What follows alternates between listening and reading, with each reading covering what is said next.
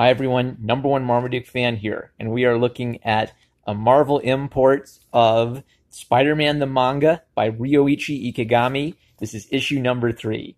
I got this in a 10 comic grab bag for $150. This comic was at the front, and I knew I wanted to get this comic. This made the whole this justified the purchase of the entire grab bag, and I got some other great comics too. Graham Crackers, they have some great deals. So.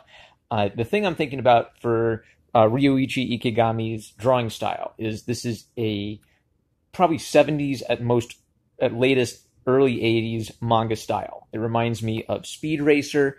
It's got a little less of the angularity that you see in 80s manga, and a little less of like the intense motion lines that characterizes 80s manga. But I still like Ryoichi Ikegami's style. For me, it's a lot of fun to see development over decades from one style gradually being replaced by another. Also, Spider-Man the Manga, I feel like this comic was almost written back in time with our boy Zach in mind. Last year, I, including a lot of other weebs, tried to convince Zach to read My Hero Academia, and he says he's bought it, but I don't think he's gotten around to reading it, guys, or else we would have gotten video reviews of it, because Zach, he likes making him some videos as often as he can. But if we could all convince him to read Spider-Man the Manga, I feel like this is the Spider-Man comic he's been wanting to see out of SJW Marvel, but he hasn't seen. Why do I say that? Because Electro is robbing banks.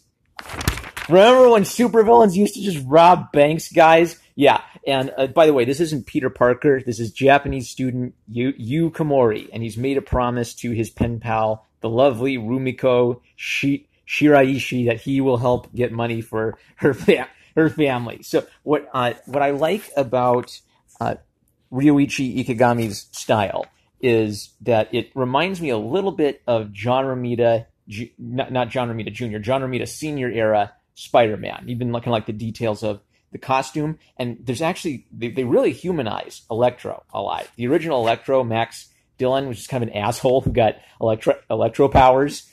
This guy, there's kind of an interesting twist at the end for him, and he's got like a really neat human moment. So for action, you can see things in like this, like the exciting lines, people on fire, but it's a little bit goofier and a little bit more straightforward than later manga. Like, yeah, I can imagine Akira or Dragon Ball, where there'd be like lots of upside down angles and like every little thing would be in motion. But I'm still impressed overall by the quality of the drawing style.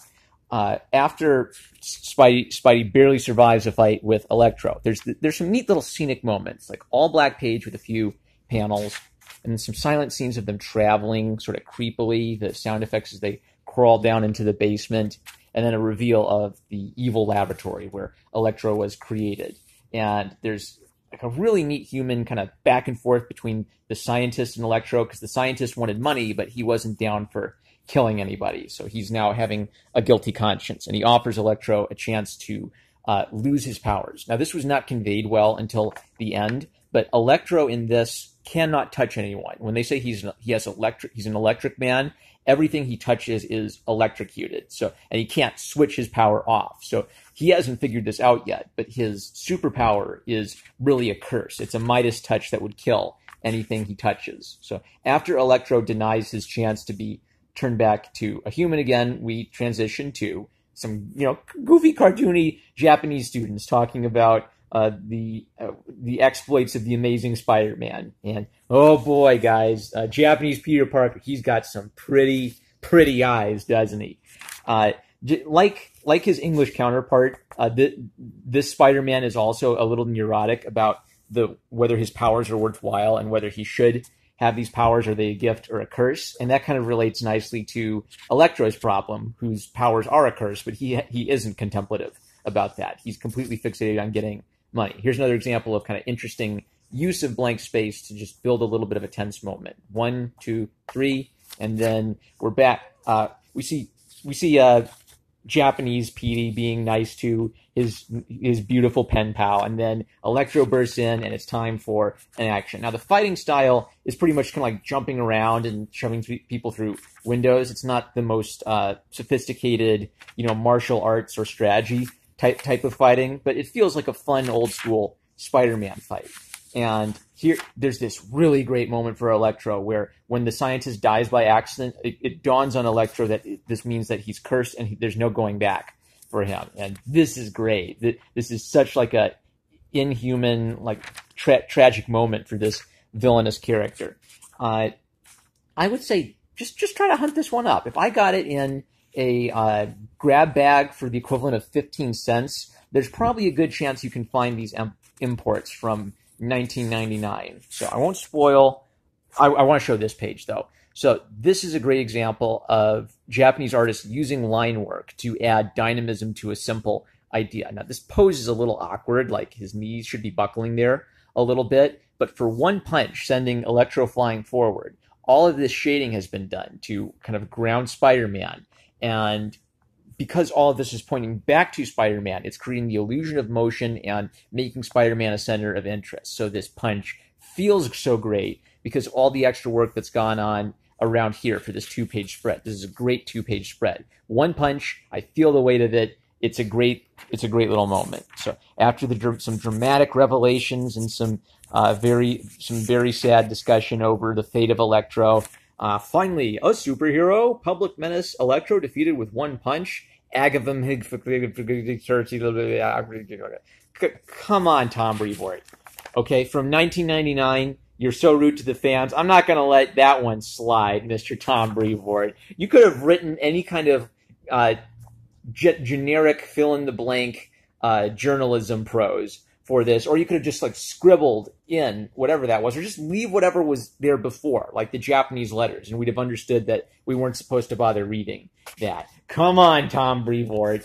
And then again, after the students discuss, the newspaper journalists discuss the Spider-Man's exploits, and it's like a drawing either from life or from a photograph of a train station and a train slowly chugging forward. This manga artist really digs his scenic moments, building up a sense of atmosphere and tension. And in this case, it's sort of the melancholy that Spider-Man killed Electro by accident when he punched him. Electro was probably already doomed anyway, since he couldn't stop being an electric man who annihilated everything he touched.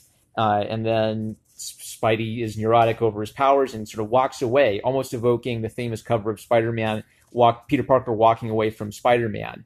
And just like a neat little scenic moment of an empty sidewalk in the newspaper. This is visually communicating the character's melancholy to us.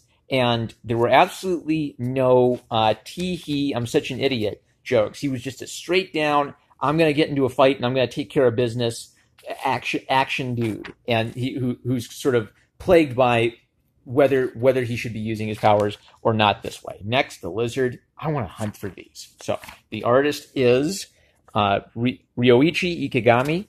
They call him internationally acclaimed. I'm sure he worked on other manga apart from this one, and I dig it. I dig old manga styles. If you want some supervillains robbing banks and not trying to be like woke in philosophical counterpoints to the villain who are turning the universe upside down, a fun Spider-Man fights a guy robbing a bank, but still with some human drama to it. I love this. Shade upon Tom Brevoort for that stupid thing.